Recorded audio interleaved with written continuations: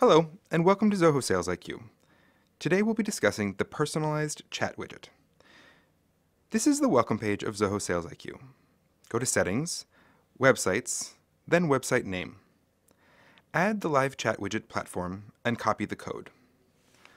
Once that's done, paste the code anywhere above the close body tag of the website source code.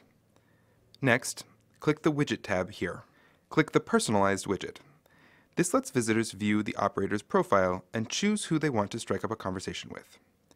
In the Appearance section, you can customize your personalized widget. First, choose the type of personalized widget sticker you want for your website. Then pick a color for your personalized widget sticker.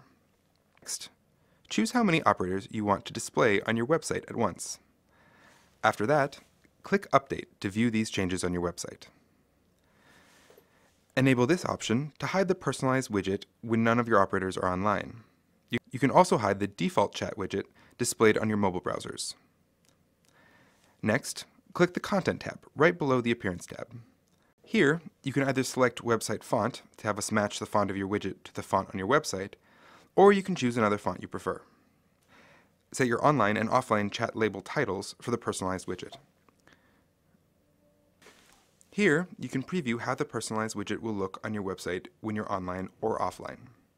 Click Desktop View to see how the personalized widget looks on your website. Click Mobile View to see how the default chat widget looks on mobile browsers.